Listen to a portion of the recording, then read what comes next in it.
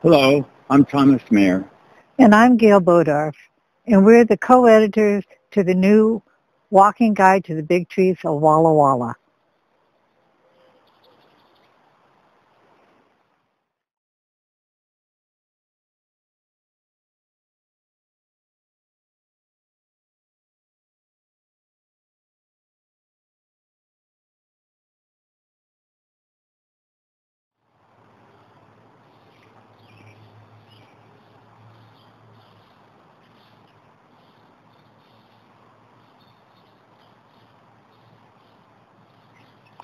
Thomas and I thought that Pioneer Park would be the perfect place to introduce the third edition of A Walking Guide to the Big Trees of Walla Walla.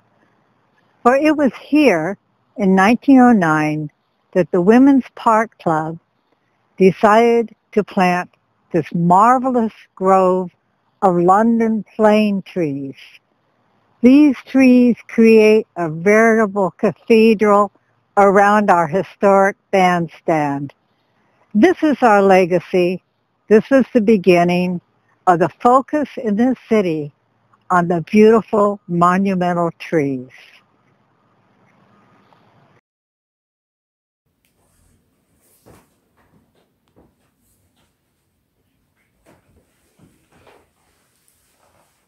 Hello. It would be useful to have a little bit of the history since this is the third edition. So I'd like to tell you about how this all began. Back in 1996, Robert Van Pelt decided he wanted to put together a collection of the big trees of Washington State. And to do that, he connected with different people in different communities around the state and asked them to propose to him big monumental trees. Our local collaborator with Robert Van Pelt was Shirley Muse, and she worked with him to recognize some of the big trees here in Walla Walla. And so that was the beginning. Robert Van Pelt did this collection, and then Shirley Muse did the first publication of the Walking Guide to the Big Trees of Walla Walla. And we decided that this little brochure, or this little booklet, was so classic and well loved here in Walla Walla that we wanted to replicate it, in that we wanted to use the original art, the original title, and dedicate it to Shirley Muse, who started it all. However, we decided that given the fact that these booklets were based on material that was collected back in 1996, that a thorough update needed to take place.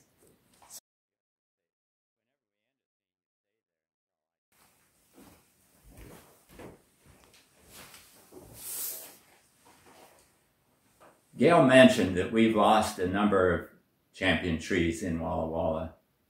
I'd like to give an example of just how ephemeral championship status really is.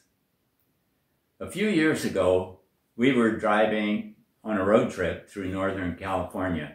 We drove from Mendocino to Ukiah on a back road. We came upon a little grove of coastal redwoods. And to our astonishment, that little grove held the world champion tallest tree. There were a number of trees in that grove, I think nearly a dozen, that were all in the same size range, 360 to 370 feet. The Mendocino tree was considered the world's tallest tree for only 4 brief years. From 1996, about the time that Robert Van Pelt's book was published, until the year 2000. And then another taller tree was discovered in Northern California, and then another one. And by 2006, the year that the second edition of the Walking Guide to Big Trees was published, the Mendocino tree had dropped to 9th. It had dropped 9 places in 10 years and was no longer a champion. Let's go outside and look at some of Walla Walla's trees.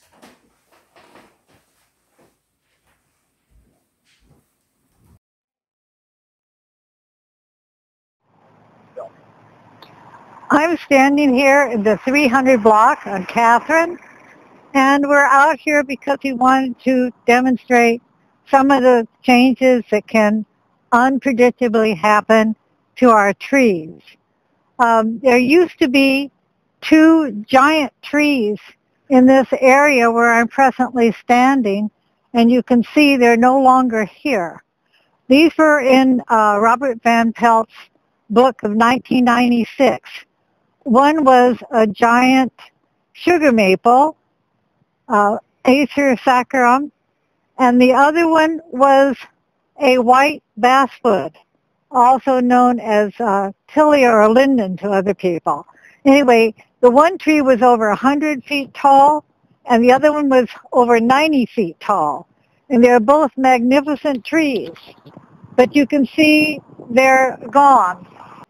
It just goes to show that even these gorgeous big championship trees are subject to removal. And we don't know exactly the location, whether they were in the parking strip or on the lawn, but in any event, they were both here in this area on this block.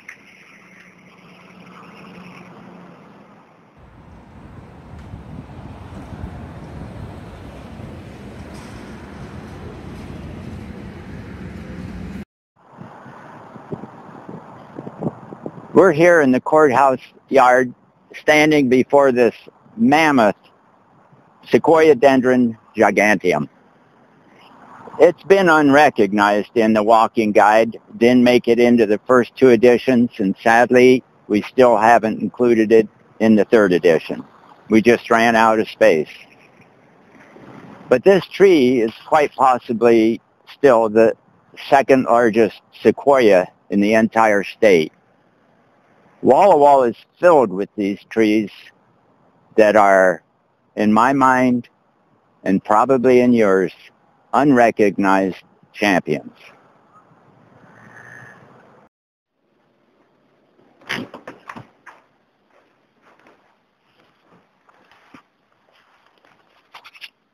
We are very privileged to live in Washington State.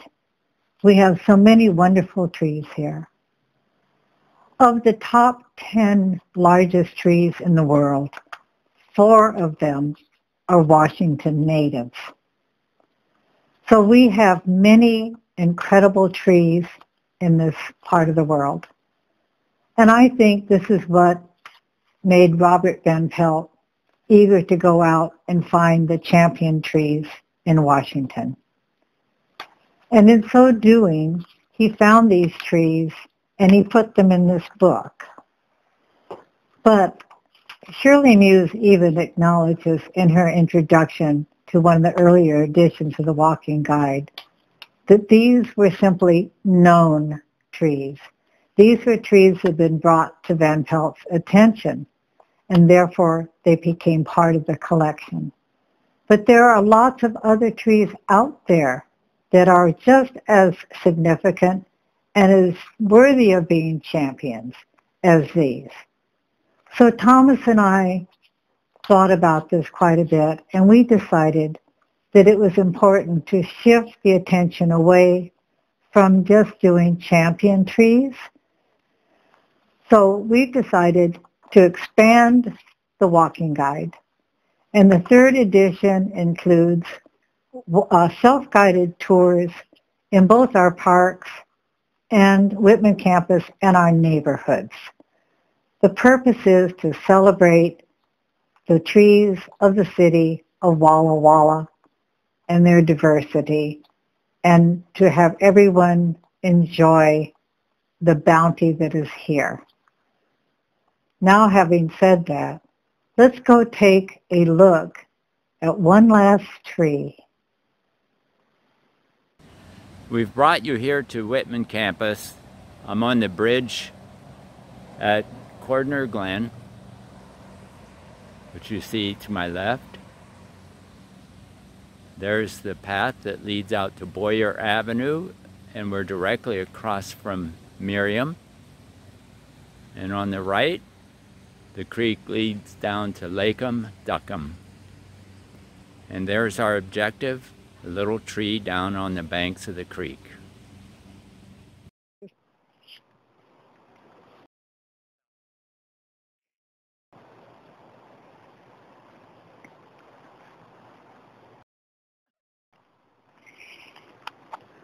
I'm standing beside a young tree, D158. This is the Quercus coccinea, or scarlet oak. It's one of the most beautiful red trees in the fall in the forest, easily recognizable by its extreme scarlet color.